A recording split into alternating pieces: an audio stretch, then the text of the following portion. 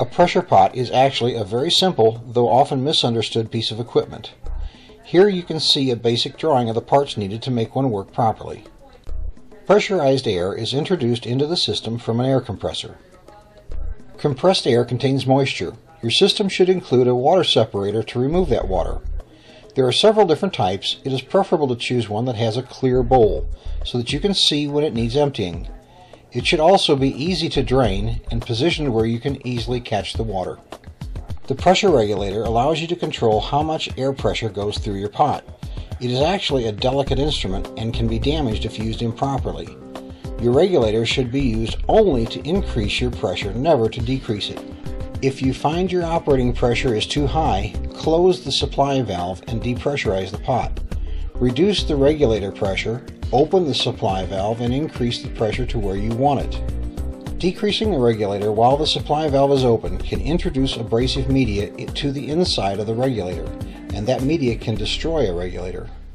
The supply valve is used to allow or stop the air entering the system.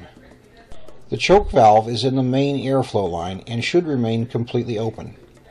If you are having problems with clogging, no grit flow, closing the choke valve diverts the airflow into the upper part of the pot while shutting off the main airflow. By shutting off the main airflow, all the flow must go through the pot, increasing the pressure inside while dropping the pressure on the main flow side. This forces media through the system without the benefit of the main airflow to lubricate and will send a plug of abrasive down the hose, often clearing out clumps or debris that interferes with smooth flow. There are times during very high humidity when running partially choked can help temporarily, but proper regulation through the media valve is the most efficient and proper use of a pressure pot. The pressure pot itself comes in many styles, but the basic functionality is the same. If available, you should try to find a pressure pot with a dish top for filling rather than ones requiring a funnel. There are some modifications that can be made to pressure pots to make them more efficient, and those modifications are discussed later. The media valve at the bottom of the pot dribbles abrasive into the airflow. If the pot was not pressurized, airflow would simply bubble up into the pot and be useless. By equalizing the pressure in the pot with the airflow, the abrasive is forced into the airstream at the same pressure as the basic airflow, allowing the mixture valve to regulate the amount of abrasive added to the airflow. The output from the pressure pot assembly is a mixture of abrasive and compressed air that is carried through a flexible hose. Because we want to stop and start while blasting, the most common way to control the busy end of a sandblasting setup is to use a deadman valve. Commonly, these are spring-loaded stoppers at the nozzle end of the abrasive hose. These are required safety mechanisms that shut off the air and media flow automatically should the operator lose control for any reason. If the operator were to pass out without these safety features, the abrasive could do untold damage. Here are 3 variations of a squeezer type valve, all using spring-loaded handles and a stop block. On the left is a Cougar valve, which has a spring-loaded interior flow blocking mechanism. On the right is a 38 Special, which uses a spring-loaded handle and a stop block. The pressure relief valve is an addition you should make to facilitate depressurizing your pot when you're through using it, or when you need to load more abrasive into it. Many pots come with a small brass pop-off valve that usually has a wire ring on it that can be pulled to open the valve. This is a safety feature that is designed to protect you from injury in case of overpressure, and should not be used to depressurize your pot. Using it for this purpose can damage it, because media comes out with the air and can stick in the valve, causing it to no longer function as designed. Adding a T in line either where the air enters the pot or in the supply line after the regulator and supply valve will allow you to insert a ball valve and hose to depressurize your pot with. The valve should be mounted with the handle easily accessible, and the discharge hose should be secured near the bottom of the pot and aimed in a safe direction. If you are using a cabinet, the simplest way to do this is to use a length of garden hose, exhausting it directly back into the cabinet. When using a valve, always open it slowly and remember to close it as soon as your pot has depressurized. Opening the supply valve allows air to flow from the compressor source through the water separator and the regulator and then into the pressure pot to pressurize the container. At the same time, it allows air to flow through the second leg of the T to the media valve at the bottom of the pot. Adjusting the media valve controls the amount of abrasive contained in the compressed air output. Opening the valve adds more abrasive. Closing the valve reduces the amount of abrasive added to the airflow. The optimum amount of abrasive added to the airflow is achieved by trial and error, depending upon the object being blasted, but the optimum in every case is to use the ratio of air to abrasive that achieves the desired results.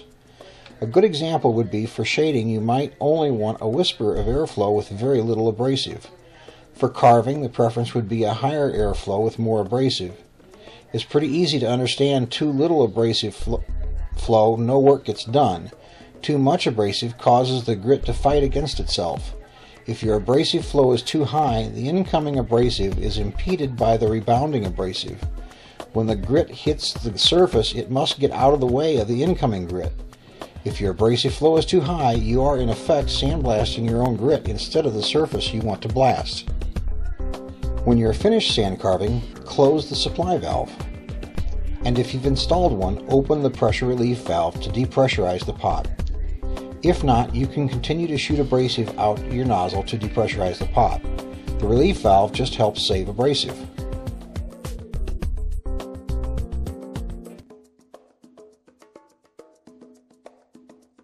When you first set up your pressure pot, there are several steps that you can take to learn and understand the adjustability functions. First, completely close the media valve. The valve will not be in line with the body of the valve. Also, close the supply valve and pressure relief valve if installed.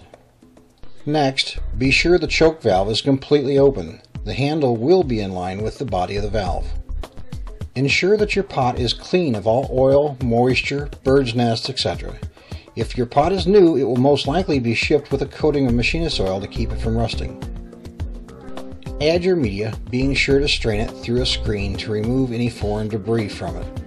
Sieves made to fit a 5-gallon bucket with precise mesh sizes for different media can be purchased, but a piece of window screen will usually do the job.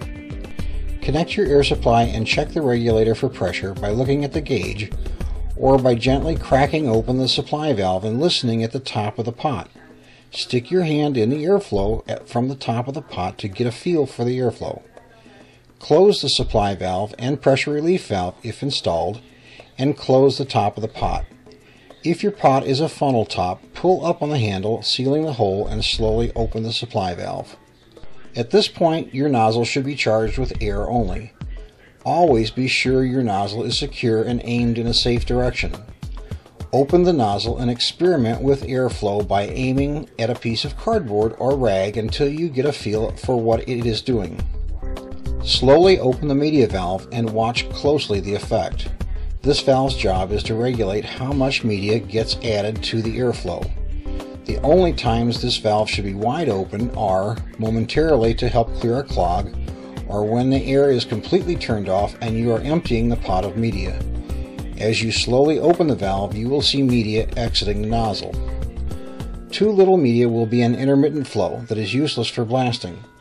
Too much flow will flood the line with media, causing burping, which is at best annoying and a waste of air. For most work, you will want to sneak up on the right flow, which is slightly beyond the point where the nozzle sounds like a spitting cat. The most useful will be a steady hissing sound with a steady flow of media. You can have this hissing while still flowing too much media, so the best method of adjustment is adding a media until it is functioning properly and stopping there.